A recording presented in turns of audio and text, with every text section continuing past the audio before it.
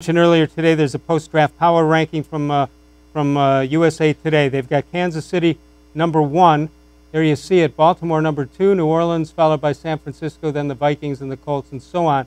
And you know, you get to #9 with Pittsburgh. I think that's a little ambitious, but that's what it is. Mainly because I don't know Ben Roethlisberger's situation. Where are the Browns? Well, they're not on the top 10. Let's continue and see if we can find them. All the way down at 26, they've got Cincinnati, who, by the way, released wow. Yeah, Andy Dalton today. And they've got the Browns at 26, which I think is a little undersold there. What do you think? Well, you know why? Because the Bengals drafted my guy, Logan Wilson from Wyoming, that linebacker. He was my favorite guy. I was sitting there in second day of draft night wearing my Wyoming Cowboys sweatshirt, hoping they would draft Logan Wilson. Wow. And they did? And they did. The Bengals did that the Browns would take him, but he was first pick in the 3rd round. Actually, he's a pretty good player. He was a linebacker.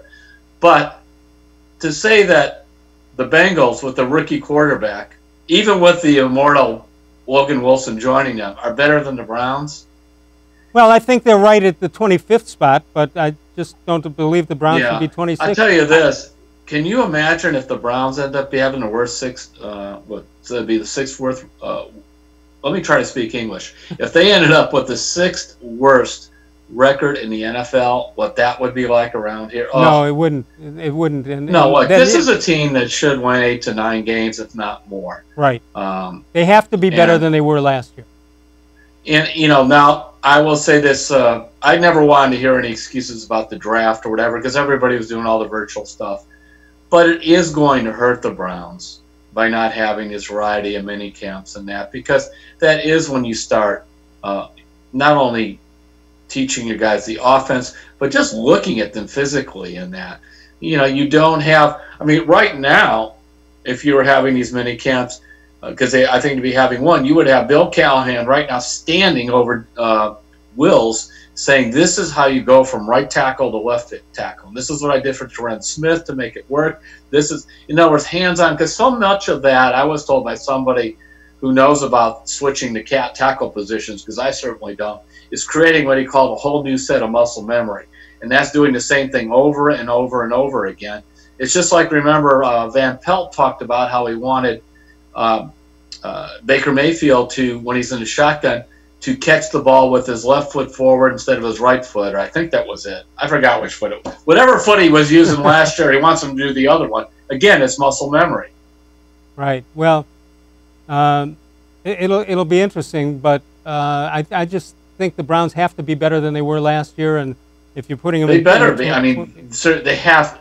Well, you would think they have to be. Of course, you would have thought last year, well, they were 7-8. They got to be a little better than that. 7-8-1, you know, heading into 2019 after what happened in 18. Well, they'll have the home field advantage for the draft. There you go. Got to look at the Browns fan Super Bowl. The Super Bowl for Browns fans has always been the draft. And we, you know, this would be nice if you're going where, hey, you're actually in the middle of the draft or something else, and we're a year from now. We went through the draft, and there wasn't any debate about quarterback, because Baker Mayfield showed, at the very least, he's an above-average NFL quarterback. They certainly have surrounded him with everything. I wrote a column that's going to be up tomorrow, Wes. In some ways, the 2018 draft is on trial now. By the way, Nick Chubb, you're excused from this discussion. You've proved your worth. You're wonderful. But it's not only Baker, as we know. You know, Denzel Ward's got to show he's healthy and play better than he did last year, because he in 2018 he had double concussions, and I think he missed 3 games last year. He had a hamstring. He missed 4 games. He had some other games where he wasn't, you know, really 100% physically, and he missed a fair amount of tackles. You know, it's a 4th pick in the draft, and I liked when they took him and that, but you know, he did not look like the Pro Bowl player he was as a rookie. And you know, the rest of the Chad Thomas, and be nice if this guy could play some defensive end. He was a 3rd rounder. You never hear his name mentioned. So I think it's both Baker and Denzel are on the spot to produce. Absolutely. Nate Davis of USA Today analyzed the Browns. He says, new GM Andrew Berry, age 33, followed a strong showing in free agency with a sneaky good draft. Question is now, how long will it take rookie coach Kevin Stefanski to implement the playbook and a new locker room vibe for a team that likely won't convene for months?